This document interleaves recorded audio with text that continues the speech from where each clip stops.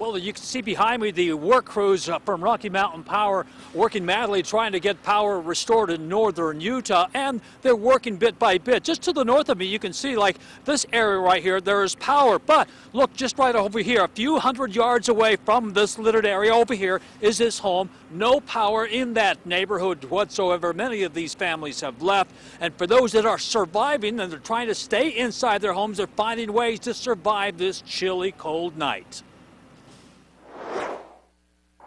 This is how Jason White is getting through the night. There's no power in his Kaysville home, so it's dinner by candlelight. You can't heat anything up, can't cook anything, the fridge is gone, everything. You feel like helpless a little, like a pioneer. Behind his home, a tree fell on the power line early this morning, knocking out power. And with children in the house, getting heat was a priority. So I went outside battling the wind, got some firewood, tried to make a fire was the first thing that we had going on, and just bundled up, put on, layers of clothes. We have a gas fireplace. We've been running off and on today. It's also dark in Heidi Reese's home. They've been without electricity all day long, and so they're making do. We're going to go get lamps and lanterns and light it tonight and send the kids to my sister's house. At Centerville City Hall, the Red Cross is offering help to those without power. These bountiful women took up the offer after a day-long struggle, but they'll tough it out tonight.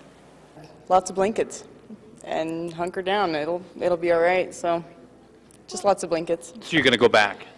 Oh yeah. Oh yeah, why not? Back at the White home, a generous neighbor who has power was kind enough to share his electricity. They set up an extension cord to run electricity into the White home, enough to fire up the furnace. Now we got warmth. We figure if we got that, we can at least, survive. Now, those are good neighbors to have. Now, Rocky Mountain Power says it could take another 24 to 48 hours before power is restored. And there's one thing to keep in mind if you're driving tomorrow morning and your gas tank perhaps is on the E, running on empty. A lot of service stations in Davis County are shut down because there's no power. That's something to keep in mind tomorrow morning.